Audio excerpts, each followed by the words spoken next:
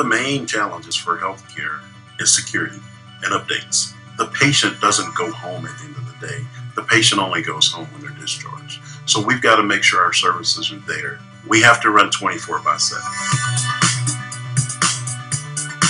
FMOLHS provides healthcare services. We provide hospital services, emergency services, and we serve a region that's inclusive of about 400,000 people. For us, it's about the mission. For all of healthcare, it's about serving the patient.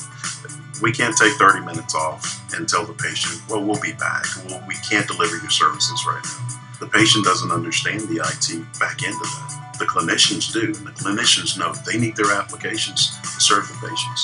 So we have to move very quickly in patching. The HPE Synergy platform allows us to do that. I think Synergy was the right solution for them just because of the ease of setup. And think about the ramifications if this really went wrong. It's a mission critical project with a $3 billion annual revenue healthcare company. It had to work. Partnerships are absolutely critical to us. Hewlett-Packard Enterprise and Mainline Information Systems are two of our largest partners. They're not just someone that sells us things, they're someone that provides solutions to us. Hewlett-Packard Enterprises brings us products that work. We have to do the right thing as a provider and them as employees of FMOL to get it right for the patients. This has to go well. We've had great success stories in the past.